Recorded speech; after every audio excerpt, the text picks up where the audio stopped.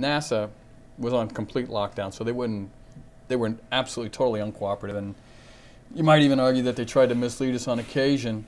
And so, like Mike did, when I was working with another longtime reporter at the Sentinel, Jim Lusner, and basically our job was we went out to the Cape in Brevard County and knocked on doors every night because no one else would talk. You couldn't talk to you during the day, and I can't even tell you how many doors we got slammed in our face.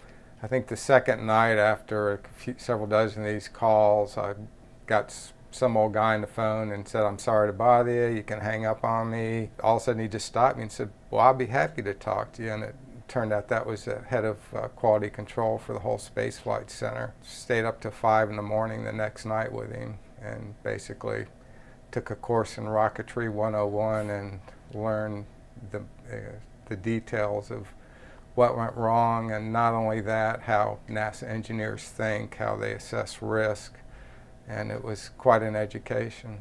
You know, that was just what it was all about, was guys who didn't know anything about NASA, guys who had never covered NASA, just knocking on doors and doing, you know, basic reporting 101, and that's how we broke stories. I mean, that's how we got stuff. But they waited a fair amount of time before actually retrieving the capsule and the bodies.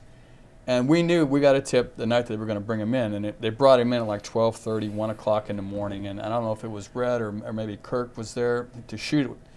And this of course was back before there was cell phones or anything like that. And there was one payphone out on the jetty. When we saw the boat in the distance, Lusner went to as far out on the jetty as he could, and I stayed by the phone, and he would yell back what he was seeing. And I was on the phone to the night desk at the Sentinel, and I was calling it all in. And other reporters were coming up trying to grab that phone, and I'm just looking at them saying, "Sorry, son, you're not calling this one in on us because we've got the phone and we're not giving it up." You would get the paper in the morning and there would be your story on the front page, and you'd feel real happy about that. Then the phone would ring and it was the city editor, Mike Bales, and he said, "Okay, now what's for tomorrow?"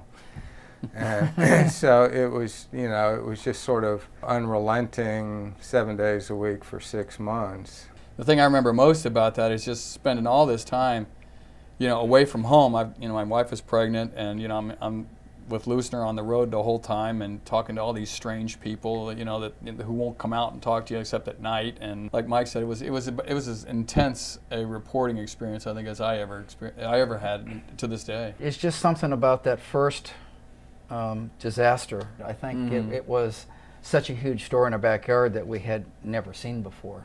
Kind of lost your innocence, you know? Yeah, it was just like, oh my gosh, look what's happened here, you know, what went wrong, and we found out what went wrong.